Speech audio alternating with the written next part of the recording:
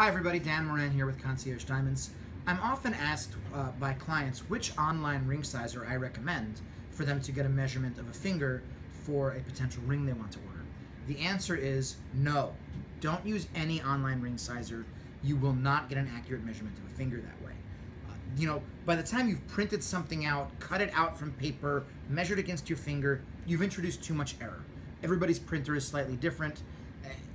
You're not going to get a precise measurement, and a ring needs to fit precisely.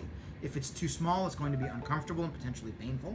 If it's too large, well, then you risk losing your ring. So please don't use an online ring sizer if there's any way to avoid it.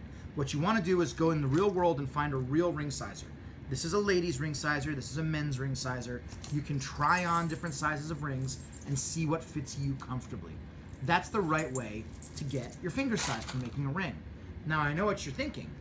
But Dan, my intended doesn't know that I'm going to be giving him or her a ring, so how do I find the ring size of somebody without them knowing it? Well, this is where you need to be a little bit clever and a little bit sneaky and ask around.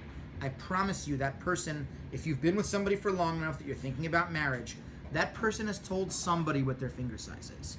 So ask mom, ask best friend, figure it out.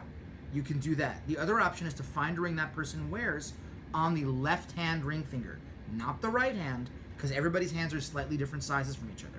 Find a ring that is worn on the left ring finger, bring it to a jeweler, and they'll use a tool like this called a mandrel to determine what size that ring is.